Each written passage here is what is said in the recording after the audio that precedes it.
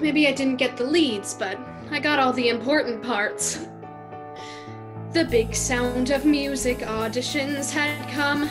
I sang both my songs, had them under my thumb. I told them I had my heart set on Maria. If I got the Baroness, I might say see ya. Well, up went the list on the cupboard upstairs. I looked for my name and I saw it right there. It said nun number 7.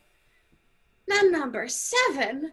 I went to the library, studied the score. I found my 3 lines, couldn't find any more. Then I realized the Nazis' black car represents the whole theme of deceit. Then the story gets tense. That car is what they must drive off in the end. And this is significant. No one befriends them. The joke's on the Nazis. The nuns are all liars. And I play the nun who steals the distributor. So who's Miss Maria? Stand back, Miss Maria. What's that? Who's she? It's all about me.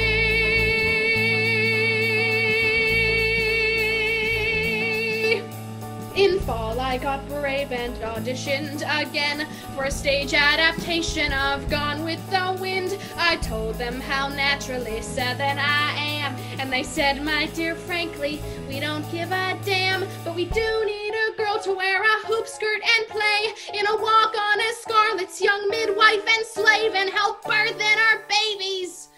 Well, I don't know nothing about birthing no babies.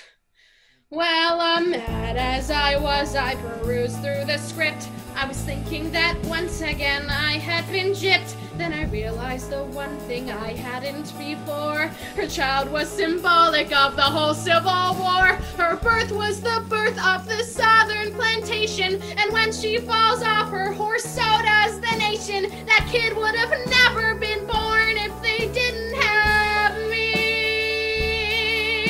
So who's Miss O'Hara? Who cares about Tara? What's that? Who's she? It's all about me.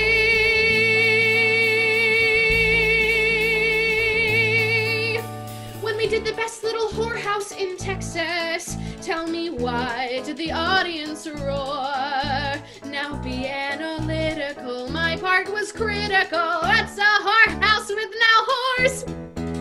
I wore pants in our town and played the town drunk. Without me, that boring old play would have stunk. We did Joan of Arc and I served that girl cider, but I wasn't crying when my boys French fried her. I tried out for Mousetrap, they made me the mouse. In Wizard of Oz, I played Dorothy's old house. But what if I hadn't been there to kill that freaking witch?